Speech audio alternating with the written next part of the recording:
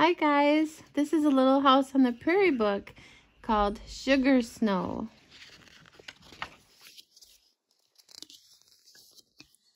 Once upon a time, a little girl named Laura lived in the big woods of Wisconsin in a little house made of logs.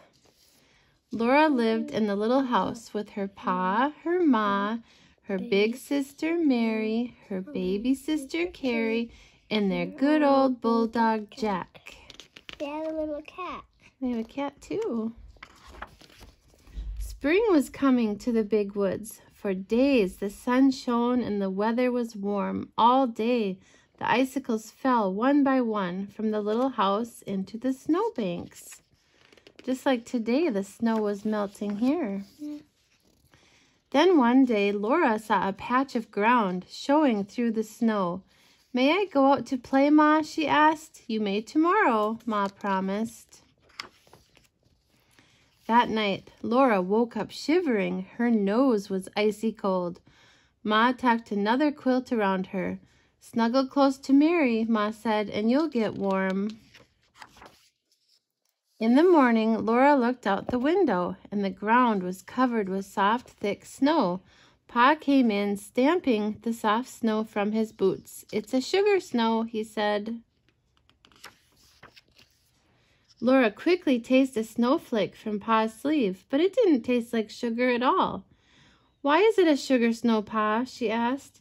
Pa said he would explain tonight after he came home from Grandpa's.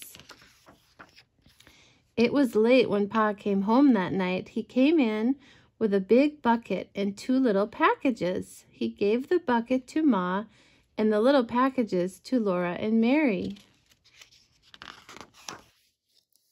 The bucket was full of dark brown maple syrup.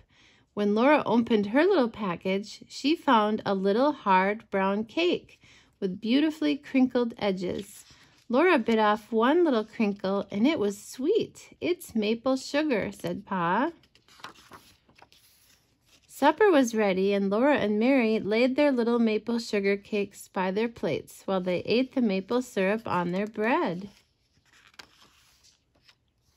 After supper, Pa took them on his knees as he sat by the fire and told them about his day at Grandpa's and the sugar snow.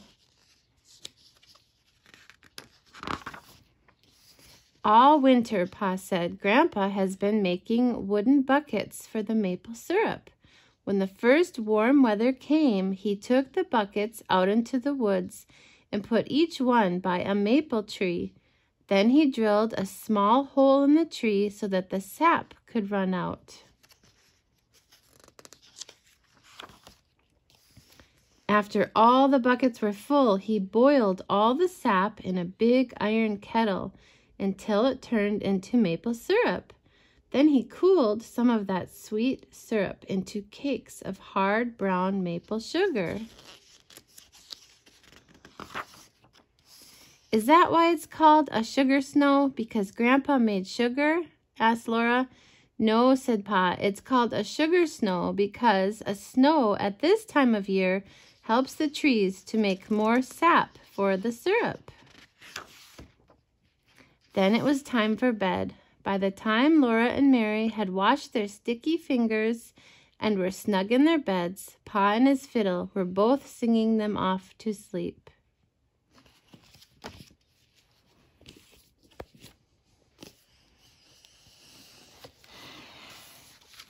This story tonight is called The Best Present. That's what I did today, didn't I? I hung clothes on the line out in the deep snow, but it was so warm out, I just had to do it. It was Mama's birthday. "What can I get you for a present?" Little Elephant asked. Mama was busy washing clothes. "You don't need to get me anything," she said. "Here, Mama," said Little Elephant. He handed her a scrub brush. "What would you like for a birthday present?" asked Little Elephant, but Mama was busy making dinner. "I'll help, Mama," said Little Elephant. He set the table. "What can I get you?" Little Elephant asked again. Mama was busy rocking the baby. "I don't need a present, Little Elephant." "Here, Mama," said little elephant. He handed her a blanket for the baby.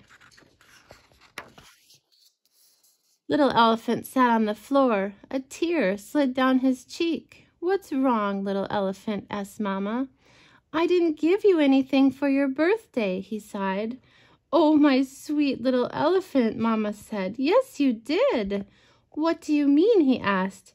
"You gave me your help all day long. That's the best present ever."